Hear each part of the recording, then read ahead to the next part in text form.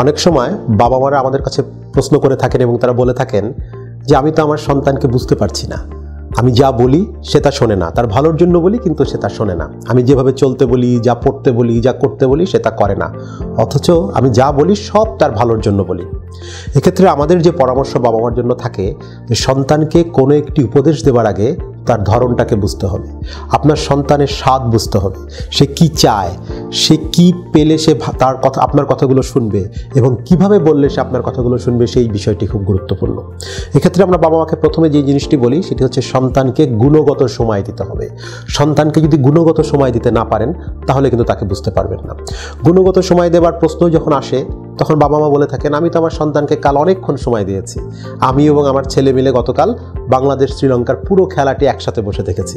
আমরা কিন্তু বলি এটি গুণগত সময় নয়, কারণ আপনার ও আপনার সন্তানের যে ফোকাস ছিল, যে মনোযোগ ছিল খেলার দিকে, একে অপরের দিকে কিন্তু মনোযোগ দিতে পারেন নাই। সেক্ষেত্রে আমরা বলবো সন্তানকে সারাদিন সময় দেওয়ার দরকার নাই, অনেক বেশি সময় ধরে তার সাথে কোনো একটি বিষয় নিয়ে চর্চা করার দরকার নাই। তার সাথে যেটি বলি আমরা মিথস্ক্রিয়া করবেন, মানে ইন্টারাকশন। সন্তানের সাথে অল্প সময় দিবেন কিন্তু সেই সময়টি যেন গুণগত হয়, পুরোপুরি সময়টি আপনি তাকেই দিচ্ছেন এবং সেও তার প্রতি উত্তরের সময়টিকে যেন আপনাকে দিতে থাকে। এই গুণগত সময়টি দেওয়া খুব গুরুত্বপূর্ণ। দুই, সন্তান যেই কথাগুলো বলে নাই, যেটি সে মুখ ফুটে বলছে না, সেই কথাগুলো বোঝার চেষ্টা করতে হবে, তার মনের কথাগুলো বোঝার চেষ্টা করতে হবে, তার আচরণকে আপনার বিশ্লেষণ করতে হবে। সন্তান ক বললে আপনাকে বুঝে নিতে হবে সে কলা চাচ্ছে নাকি কমলা চাচ্ছে। এটি বোঝার জন্য আমরা বলি বাবা মাকে অনেক বেশি সন্তানের সাথে সম্পৃক্ত থাকতে হবে। যেই বাবা মাগুলো তাদের সন্তানের সাথে অনেক বেশি অ্যাটাচমেন্ট তৈরি করেন, বন্ধন তৈরি করেন, তারা কিন্তু সন্তানকে বিশ্লেষণ করতে পারেন।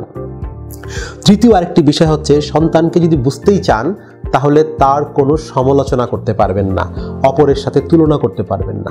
সন্তানকে যদি বারবার সমালোচনা করতে থাকেন, অপরের সাথে তুলনা করতে থাকেন, তখন আমরা বলি তার আত্মবিশ্বাস কমে যায়, যেটাকে সেলফ স্টিম বলে থাকি আমরা। এই আত্মবিশ্বাস যখন কমে যাবে তখন সে স্বাধীনভাবে সিদ্ধান্ত নিতে পারবে না।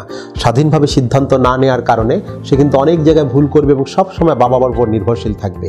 এই নির্ভরশীলতা সে কিন্তু আপনার এবং আপনার সন্তানের মধ্যে একটা দূরত্ব তৈরি করবে।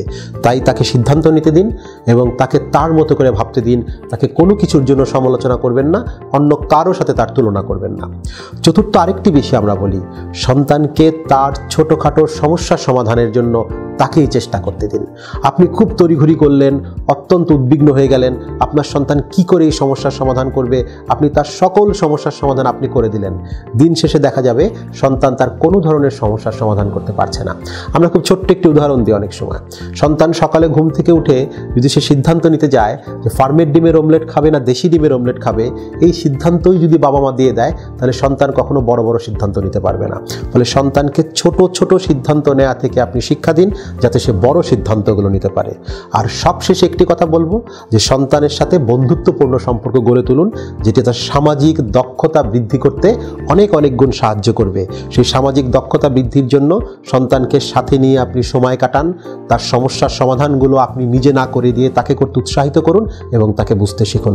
সন্তানকে যদি বুঝতেই না পারেন তখন দেখা যাবে সে আপনার কোনো কথা শুনছে না এবং সে ভালোর দিকেও কিন্তু প্রভাবিত হচ্ছে না।